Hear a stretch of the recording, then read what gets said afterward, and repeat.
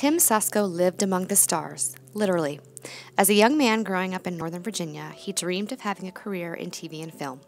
His big break came after college, where he landed a job as a location manager for NBC in Hollywood, California. But in the summer of 2007, Tim Susco suffered a deadly brain aneurysm. He was only 25. Tim became an organ donor, a decision his family strongly supported, and he was able to save the lives of more than 4 people.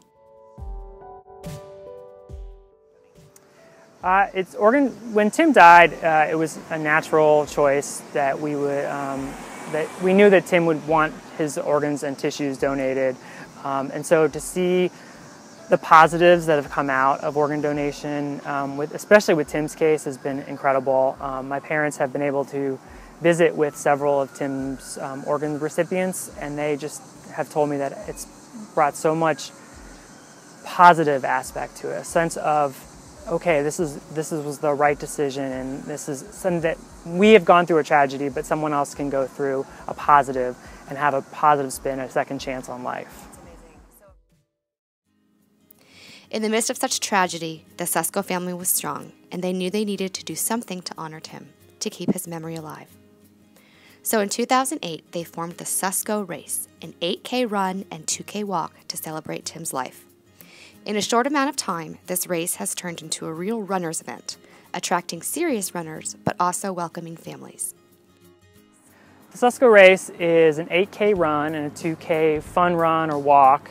And when my parents and I were really trying to figure out what we wanted to do to remember Tim, running was just a natural thing. That was what he loved to do. He was all about running when he was younger, and such a big part of living at home in Reston and South Lakes High School, where he ran constantly for 4 years. It was just a natural choice. Why a race? Tim was an avid runner, participating in cross-country and track events his entire life. His brother Tom, not so much. I was 27 when Tim died. 27 years old. Were you a runner before that?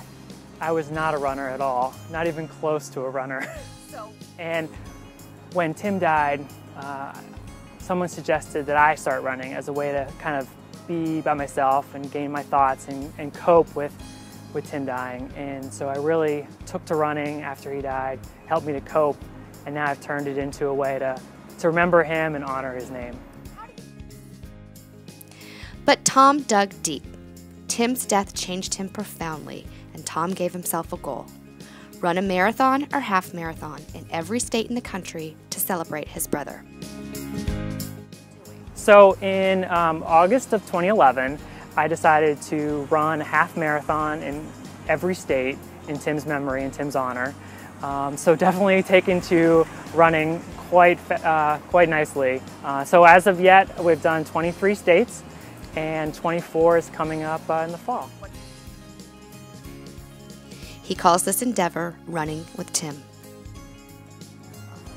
When I run, I usually try to wear a Running with Tim shirt, and so Running with Tim has been my kind of motto since the whole thing. Since Tim's been with me the whole time, it's natural that he would be with me as I continue to run across the country. And so a couple of my friends about a year ago got me a Running with Tim shirt, and so I've kind of continued that tradition and got some new ones to run for every race that I have. WRTC and Donate Life applaud the Susco family for the work they do to raise awareness about the importance of organ, eye, and tissue donation. And we cheer Tom on as he continues this remarkable journey.